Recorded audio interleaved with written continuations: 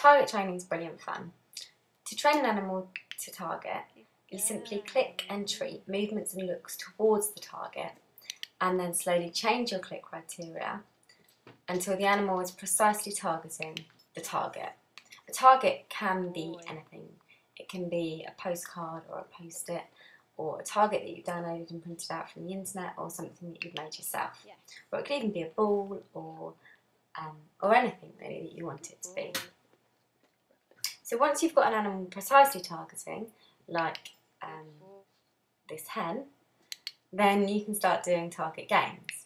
So here we're doing colour discrimination with Millie. It's quite an easy task for a clever cat like her. What you do is you simply click and treat whenever she touches a specific coloured target. So here she only gets a click and a treat when she touches the black target and not the blue target. So as Millie becomes, or whatever animal you're training, as they become more confident, you can bring in more coloured targets. So you see here she starts becoming a little bit more confident, spending longer on the target, and also being much quicker to go to the target.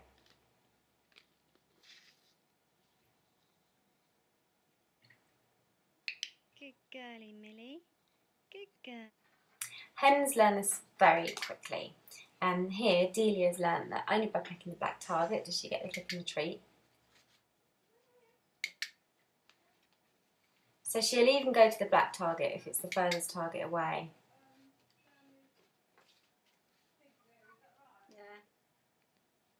There she goes.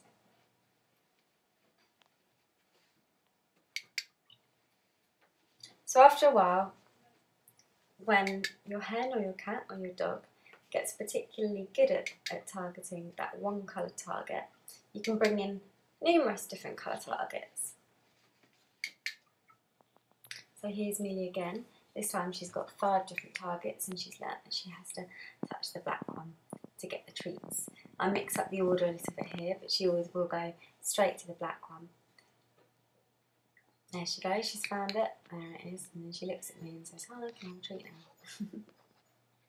It's a brilliant way to keep the animal's brain active as well.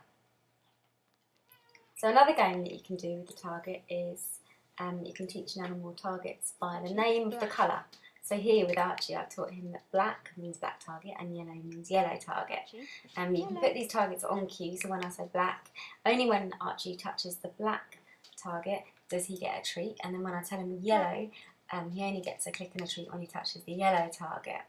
If he hits the wrong target, I call him back and we start again. The important thing here is to make sure that your colours have names that sound very clear and different from one another. Black and yellow are a good place to start.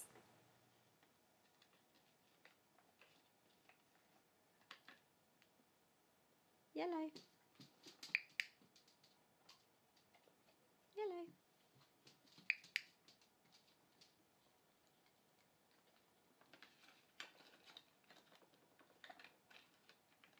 Yellow. As Archie becomes more confident, I will bring in other colours as well.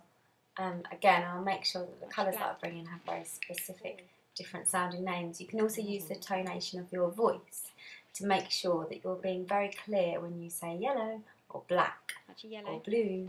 Good boy. Sorry, my clicker was a bit late there. It's important to call your dog back in between targets, even when he gets the wrong target, so that each time it's a fresh start. If you're using a different animal, you can often represent the target as opposed to represent the animal. But when you're working with dogs and larger animals like horses or alpacas, it's easier just to represent the animal and bring them back to you and release them again. Good boy. So you can also teach your dog to shut the door using targets. I've taught Stanley here to target the post-it, and then the next stage is to put the post-it somewhere up high so that the dog has to jump up to touch it. Yes, good boy. Then the stage after this is you can put it onto an open door, and the dog will close the door by slamming it. Good boy. And then you put it to a name, so you give it a name like shut, and you put the command Can on we go Q. shut? You can then start fading the target, so it's smaller and smaller until Go it's shut. not there at all.